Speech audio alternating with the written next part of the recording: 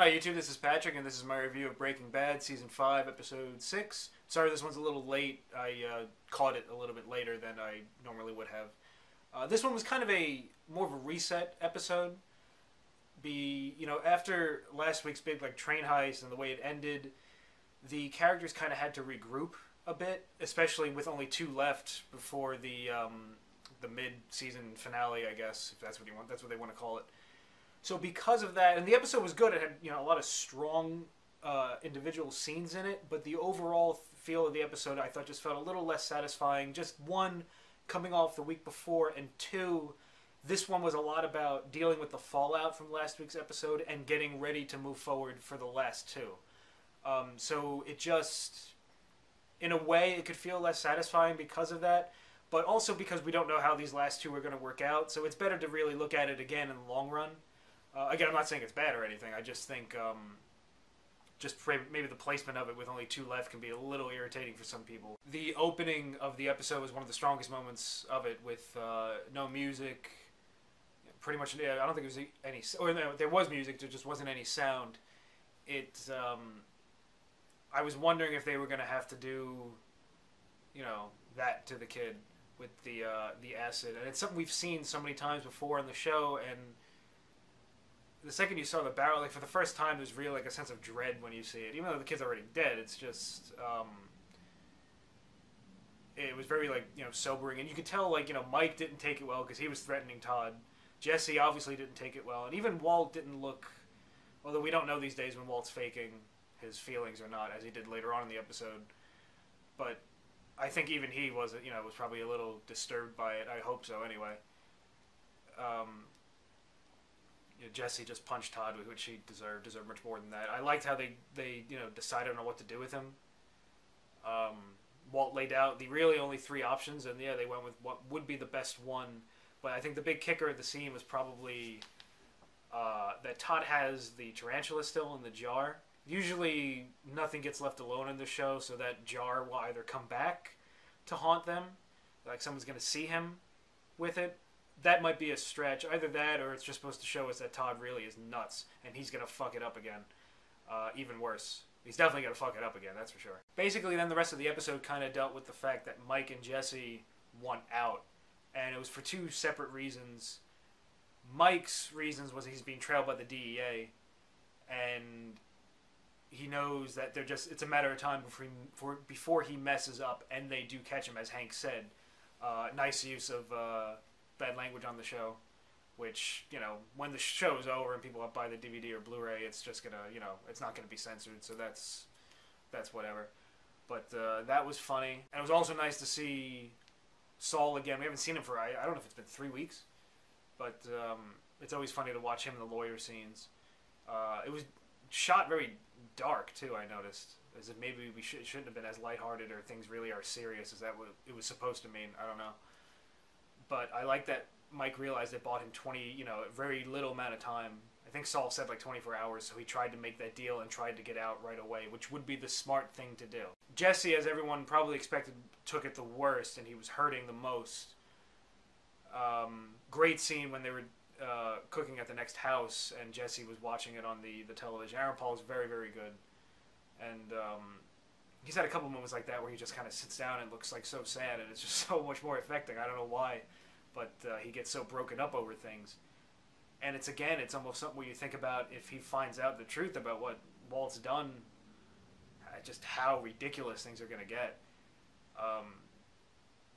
But he did see some of that truth in the scene with Walt just, whistling and just not giving a shit, and obviously lying.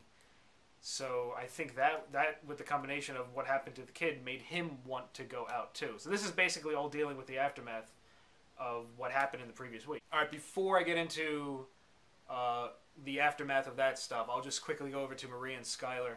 This was a scene where, it had a very predictable outcome. It was, tense, like, is she going to say something? But obviously a lot of us, I'm sure, thought that she wasn't. But I thought it was interesting that we're running out of time for scenes like that, for when someone doesn't find out something. So this may be one of the last times we see it. And I predicted earlier in the season that Skyler's really is just going to go like maybe off the deep end when she finds out that Walt told Marie about about the affair, and she automatically turned from being very sad to being, really pissed off about it, and even laughed about it. So yeah, good scene. Well done. That further led into the dinner scene with Walt, Jesse, and Skyler, which is something that would have been like mind blowing in the first couple of seasons, but now it's just, that's how deep in like Skyler is with all this. And the scene was so funny and so awful. Aaron Paul was just, hilarious the whole time, just the way he was eating, the way he just didn't want to look at anyone. Anna Gunn was great, her wine glass wasn't like 3/4, wasn't even a quarter empty. She started refilling it again. But as funny as the scene was, and it really was funny, it was really upsetting because I kind of missed the time when Skyler and Walt used to just argue and really yell at each other. But now, she doesn't even want to do that. She's just done and just resents him with everything. And it's just, it's a sad thing to see because as annoying as, I always found her, or certainly used to, it's not like you didn't want their marriage to just go to shit. That's certainly not one of the things he wanted when he started this, and it has. And yeah, just really, really sad. As funny as the scene was, I found it actually more depressing. Even better, though, was all the stuff with Jesse and Walt talking. I love how Jesse in this episode just pointed out the obvious to Walt, saying that $5 million isn't pennies, or $5 million isn't, nothing. And that, not taking a buyout now is very different when you're doing it from a legitimate, business. Like, this will not end well. Just get out. Walt, tried to justify it by using the whole gray matter thing. And again, Jesse, kind of, that's when I said, like, it's not, legit business, the meth is, obviously. But it's almost like Walt I don't even think Walt believes that. That's not the reason he's doing it. He's doing it because he's obsessed and because he's broke so bad that he, can't break back anymore. Well, maybe he will be able to, but it doesn't look like it. And at the dinner table, the way he kind of said, she took my children away from me, and she wants me to get, cancer again, and you're trying to take this away from me. Like, he's wrong about all three. She took the kids away, for good reason. And she wants the cancer to come back for good reason. Maybe not the best reason, but it's, it's like she doesn't have a reason for it. You keep, like she told you. And Jesse's not trying to take anything away from him. It's just, he wants out. You're the one, and Walt's the one really taking things away here, and he doesn't see it. And I really don't like the guy. And I said this last week. I don't like this guy.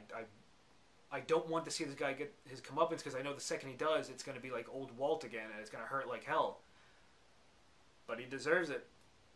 Mike. The only thing I would say about Mike and Jesse's plan, or I guess it was Mike's plan, is that I don't know if those guys in Arizona are going to become like a future problem on the show. I don't know if they're just going to be a one-off thing. Usually that's not the case with this show, but that we'll just have to wait and see. One thing that was stupid was Mike tying up Walt, even though it was nice to learn how to break out of something like that with nothing but a wire. I wouldn't have guessed how to do that. So, yeah, again, another nice thing that Breaking Bad teaches you. But, like, why didn't he use handcuffs? And why didn't he, like, tie his feet also, or both hands or whatever? And it's just, like, it was kind of stupid, especially for Mike. So, I mean, again, it was a funny scene. It was fun. It was tense and everything like that. But Mike should know better. And so the cliffhanger of the episode is Walt has another idea. Now, I guess that idea is going to be put into action in the next episode. And, as far as I'm concerned, I'm pretty sure we got to lose somebody in these next two. And I really don't think Mike is gonna make it, because Walt was having problems with Mike anyway. But now Mike's held him at gunpoint and tied him up. He's not going to handle that well. So with only two left, like, something major has to happen. And yeah, I don't think Mike is long for this world. I can't really figure out what they're gonna do with two left, which is a good thing because I know it's gonna be awesome. It's just I'm usually better at figuring out what's gonna be coming, but I really have no idea in these last two. I was reading a review on hitfix.com, very good writer Alan Sepulwell, who kind of thought this episode showcased how splitting the season or making this last season into 16 hurts the show a little bit. He felt a lot about the episode the way I did. He kind of felt that this episode wouldn't have taken place had it been a 13 episode season. They would have really crunched this. I'm not sure if that would have been the case. Maybe that's hard to say, because I don't think the writers work like that. But it's certainly possible. I'm just not really sure about that. But people were complaining about the show being too slow paced early on, which was ridiculous. And now I hear people complaining about the show being too fast paced. So you can't really please anyone. But I'm still happy. I don't know. It's just, it does, I guess, feel a little bit different. Maybe it does. Or maybe just people putting that in my head and now I'm thinking that way. I don't know. Can't think for myself. Alright, that's it, guys. I will see you next week. Two left. That sucks. But I'm sure they're going to be great. So, adios.